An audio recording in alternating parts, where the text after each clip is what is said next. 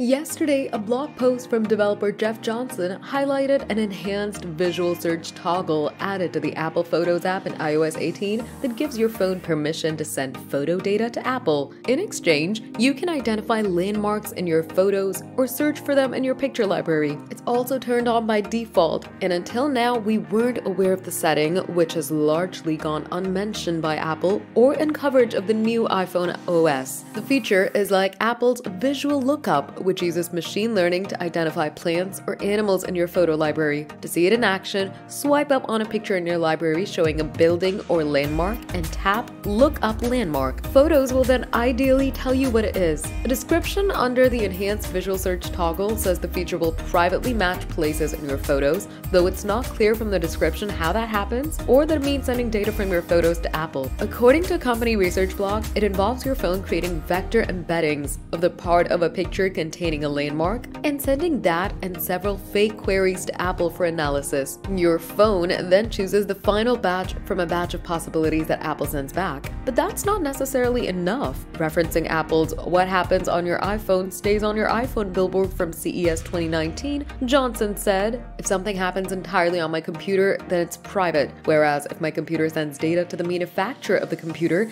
then it's not private. Or at least not entirely private." You can find the enhanced visual search option on iOS or iPadOS under Settings, Apps, Photos, or under the Search heading in the Photos settings on the Mac.